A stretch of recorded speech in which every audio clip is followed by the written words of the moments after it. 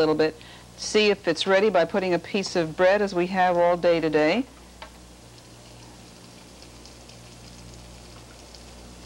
Pick it up and see if it has turned brown, which it has. It's a golden, lovely golden color, which means that we're ready for frying. We're going to start with the little broccoli florets.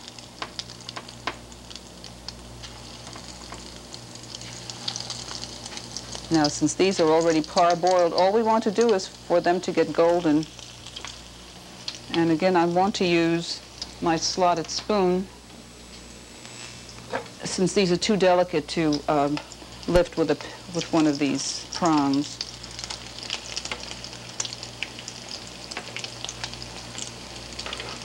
You see, with the unorthodox way of flouring them first, they have absorbed a lot more of the egg and cheese mixture, which makes them that much more tasty. Now, if you remember, I lowered the heat to between medium and medium-high. It works well with my stove. Now, every stove is different, so you're going to have to adjust it until it comes to a slow, simmering, sautéing like this, and gives you a very nice golden brown. We don't want it too pale, nor do we want to burn our zucchini. You also notice that I put the zucchini in after the broccoli so that it cooled down a little bit, since the zucchini were not cooked, and they are obviously requiring a little more time than our broccoli, which were just sautéed on the outside quickly. You see, a lovely golden color. When they are that lovely golden color, it's the time to remove them from the pan. Ecco allora il fritto misto. Here we have cavolfiore, which are your cauliflower, carciofi, which are your artichokes, broccoli, you all recognize, which are your broccoli, and zucchini. Of course, we all use that word today, your green squash. Fritto misto. Buon appetito.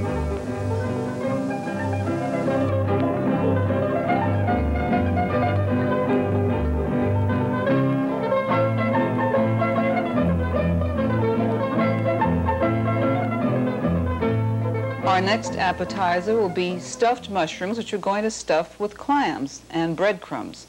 Now, I have 12 rather large mushrooms for 6 people. All of our hors d'oeuvres are for 6 people. And if you have smaller ones, then of course 18 would probably be as many as you would want. But 2 of these per person are certainly more than enough. I have 4 tablespoons of butter, in which I'm going to glaze my shallots and my garlic. This is 4 tablespoons of olive oil. 1 tablespoon will be used in the pan, the rest of it to drizzle on top of the mushrooms. This is 1 clove of garlic, minced, 2 shallots, minced, and you know what shallots are. They're kind of a taste between garlic and onion. They're very delicious. These are the crumbs that I used from the crust that I took from the pane in carrozza, mozzarella in carrozza, as we always also call them. We're starting out with a cup of breadcrumbs. Here we have a ½ a cup of Parmesan cheese. And here we have, you've probably seen it's a white clam sauce that is 10½ ounces, and you'll see it in your gourmet shelf or in the Italian section. It's called white clam spaghetti sauce, which we are using. It has the minced clams right in it. Salt and pepper to taste, as always. A tablespoon of fresh basil. This is fresh basil. This is what it looks like. If you don't have fresh basil, use a teaspoon of your dry, a ½ a teaspoon of your dry basil, and paprika on top just to garnish. All right, the first thing that we do is come to the stove, and we will glaze our shallots and our garlic.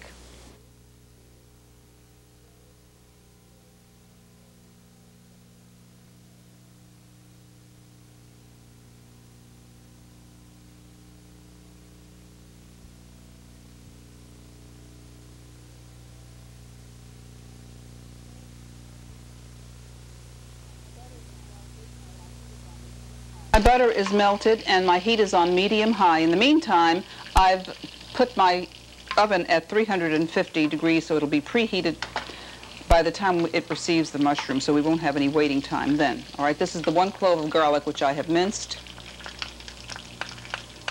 And I'm going to add also the shallots and just let them glaze through. We're going to add this to our filling. This should take just a couple of minutes. The heat is between medium and medium-high. All right, our shallots and garlic are nicely glazed. We're now going to add it to the breadcrumb mixture.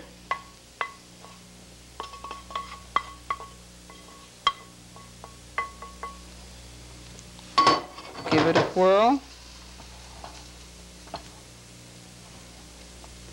Next, we will add the cheese to the clam mixture. You see what all the clams are there with lots of parsley. We add the Parmesan cheese, the ½ cup, to this. Mix it well. And as I say, I'm starting out with 1 cup of breadcrumbs, and we'll see if that seems to be firm enough. It should be. This is pretty thick already, if you can see that. Okay. Now this has the butter, the breadcrumbs, the shallots, and the garlic. And while that is kind of absorbing, while the bread is absorbing the liquid, what I'm going to do is prepare the pan for the mushrooms. I'm going to put 1 tablespoon of olive oil at the bottom.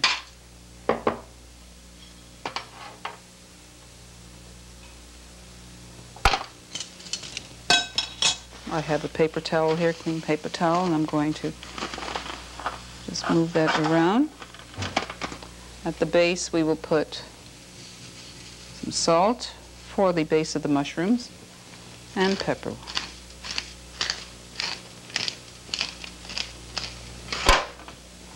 All right. Now let's look and see what we're doing here. I think we probably could use, there's still some liquid that you can see on the side here. So I'm going to take another pinch. So it'll be a good cup, a little over a cup today.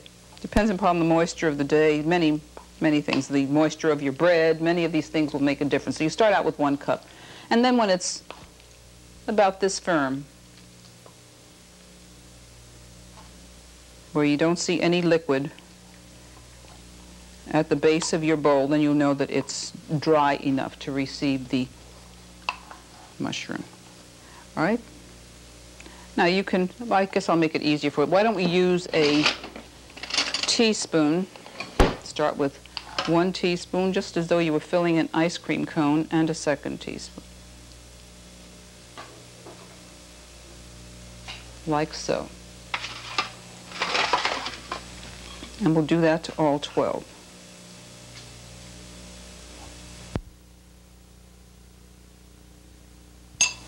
Let's see, put another one in the center there, so we have there. That looks good.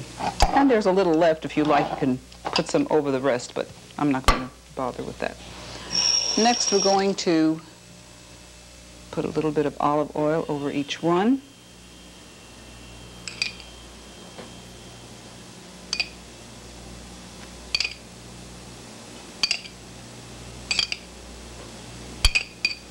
As you remember, at the beginning of our cooking time, I started preheating the oven at 350 degrees, which should be preheated now.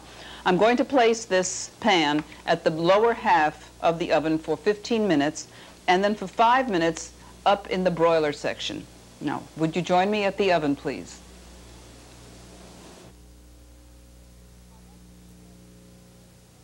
Our mushrooms are ready, and as you remember, I said that after 15 minutes I was going to put it in the broiler section, and that's where they are, and they're ready to come out.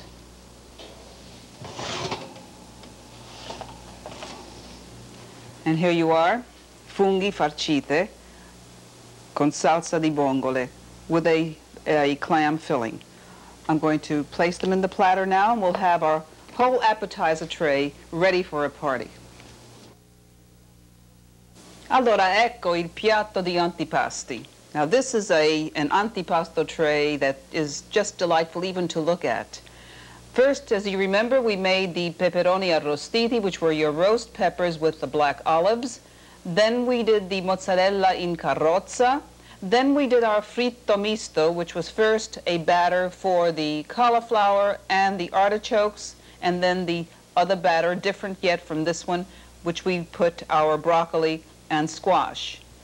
The last dish to come out was our stuffed mushrooms with clams and bread stuffing.